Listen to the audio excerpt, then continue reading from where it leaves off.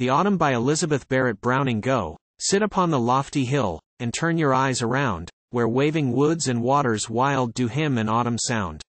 The summer sun is faint on them, the summer flowers depart, sit still, as all transformed to stone, except your musing heart. How there you sat in summer time, may yet be in your mind, and how you heard the green woods sing beneath the freshening wind. Though the same wind now blows around, you would its blast recall, for every breath that stirs the trees, doth cause a leaf to fall. Oh, like that wind, is all the mirth that flesh and dust impart. We cannot bear its visitings, when changes on the heart. Gay words and jests may make us smile, when sorrow is asleep, but other things must make us smile, when sorrow bids us weep. The dearest hands that clasp our hands, their presence may be o'er. The dearest voice that meets our ear, that tone may come no more.